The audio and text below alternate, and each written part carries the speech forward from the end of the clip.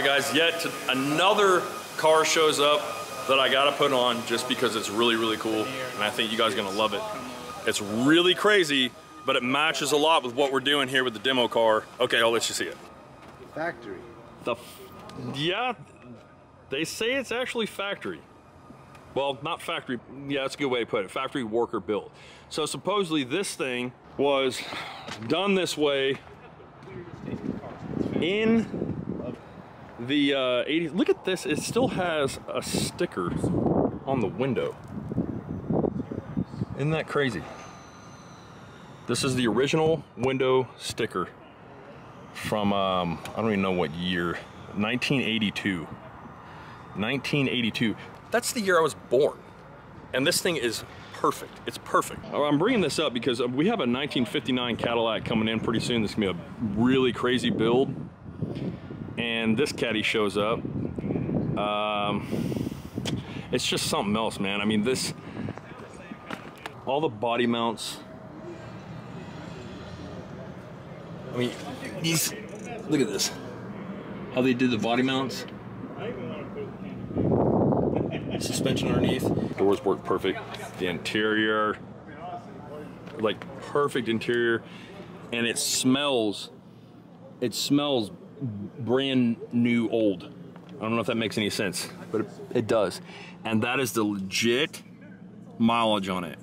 2,598 miles.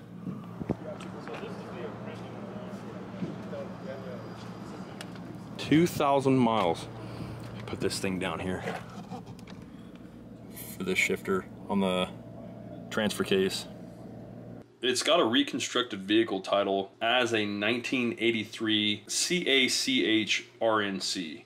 I don't know what that means. One-of-kind four-wheel drive Coupe de Ville. It is believed to be built by Cadillac for an acquaintance of the vice president of Cadillac Motors. 1983 Coupe de Ville body fitted to a 1983 Chevy Suburban chassis. The 2,500 mile thing is because it's been in a museum for many, many years, otherwise only used for parades and car shows. It's got posi front and rear, 5.7 engine, and it is obviously a one-of-a-kind. I don't know, it might be one of those cars that no one ever knew existed until now. Man, that's something you never see. Damn. Look at that car.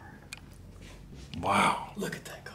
That's oh my God. Tony! No more Bruce. Oh, Bruce is gone, son. Yay! You happy? I'm very happy. Good God, let me see that. I'm elated.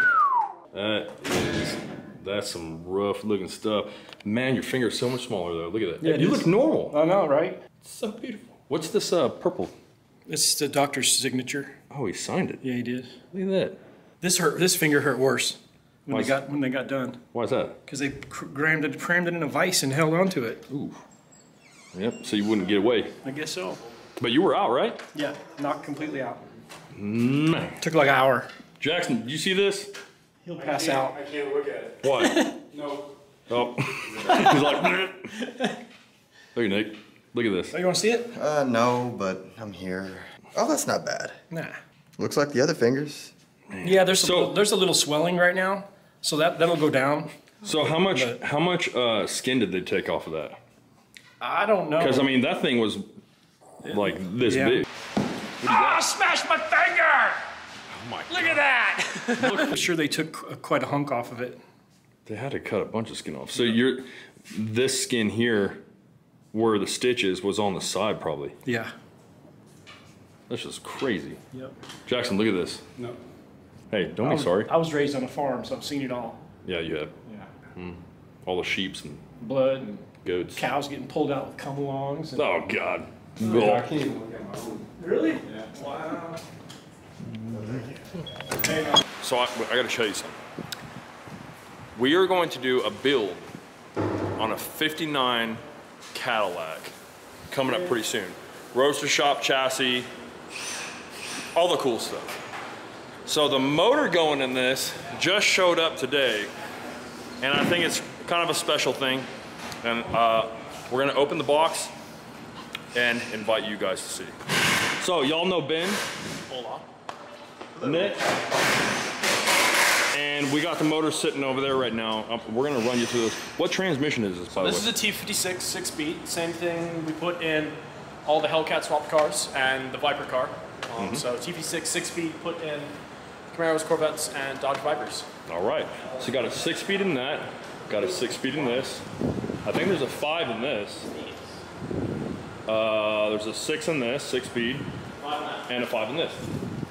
So this is, before you open it, Jackson, was that good? That was good. That was perfect. Just What enough was? camera time.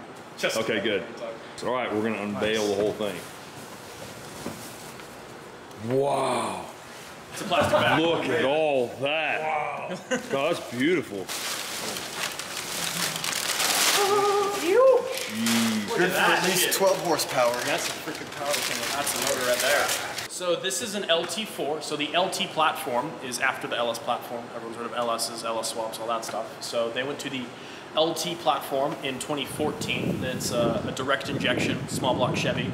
This is the LT4, which is the supercharged 6.2 liter V8 that was put in the 7th generation Corvette Z06. So makes 650 horsepower and 650 foot-pounds of torque.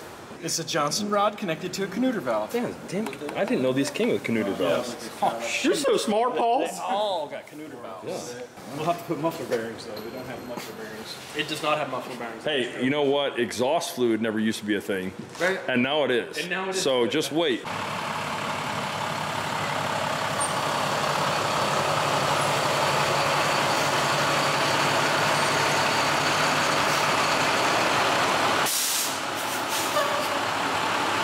Guys, yet another crazy thing that showed up. I gotta show you this one. I like showing the things that show up. You know that, just random cars, random trucks, just random vehicles. But I think this one's especially cool because it's so big. This is like a 5-ton with a modern body on it. Check it out. The size of this thing. So it's sitting on this giant chassis. I'm gonna show you a picture from the side.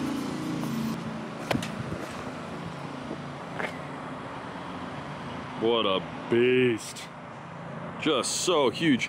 So the tires are about 5-ton size. They're at my waist. Just massive. Everything is just huge on this thing. It's only here because that stuff had to be put on. A good size comparison by my dually. Yeah. So this is an International. And you can see it's got a industrial cab on it. So kind of like a semi-truck looking thing.